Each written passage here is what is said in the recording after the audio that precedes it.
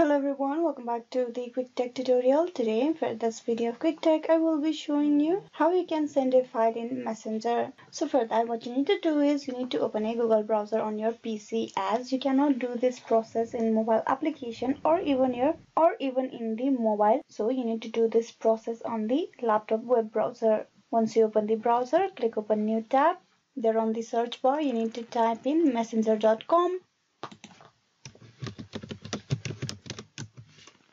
And press enter. So here you need to get logged in into the Messenger account of yours at first. As you can see, I am already logged in into my account. Now once you have been logged in into the account of yours, what you need to do is you need to tap on this gallery icon over here, attach a file. Click that. Right after you click that, you will be able to choose a file, document or any other attachment that you want to send from Messenger. All you have to do is you just select the file and that attachment will be added. Now then you need to click on send icon over here.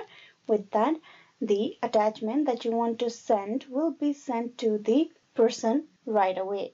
So this is how you can send a file in Messenger. Hope this video was useful. Please like and subscribe the Quick Tech tutorial. Thank you for watching till the very end.